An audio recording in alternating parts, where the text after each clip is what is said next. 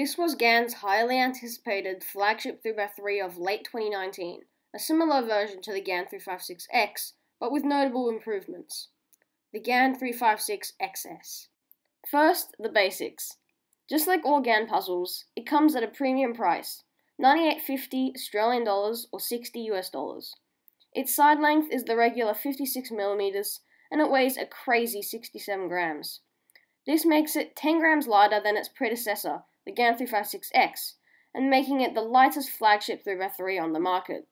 This was in part achieved by a new reinforced all-plastic core. The XS has very smooth and extremely fast turning, and an airy feel to it due to its lightness. Its corner cutting is average, cutting up to 45 degrees normally, depending on the settings.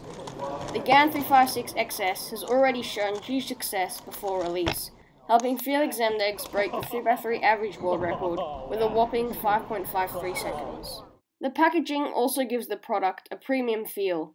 The cube comes with many accessories, including an intricate box design, a blue GAN bag, operation instructions, extra center caps compatible with the GAN robot, a tensioning tool, and a CFOP advanced tutorial. The XS improves upon the X's interchangeable magnet strength system by including 3 different magnet settings directly in the pieces, which can easily be changed without accessories. It also has 6 different elasticity levels, adjustable with a tool and 4 kinds of GES settings, giving the cube 72 total different configurations. Personally, this makes setting up this cube so much easier compared to previous GAN puzzles with numerous GES nuts.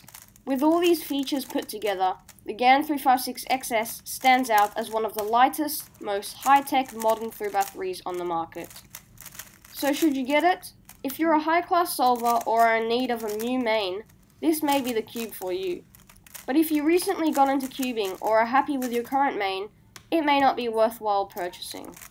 This cube has instantly become our new main over the SM, and has already helped us break numerous PBs. Thank you for watching this review.